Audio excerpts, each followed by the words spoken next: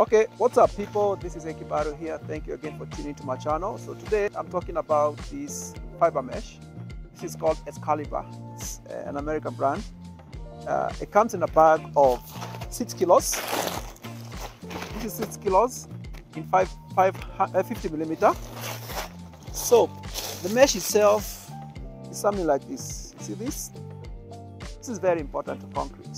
I know this is a replacement of BRC mesh. Instead of using the BRC mesh, I'm recommending using the fiber mesh. It's more affordable, easy placement, and easy to work with. So how do we mix it?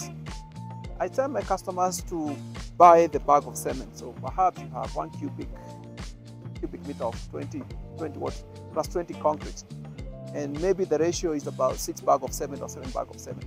So for 1 bag of this fiber mesh, we need 2 kilos per cubic. How do you do it? How do you place it?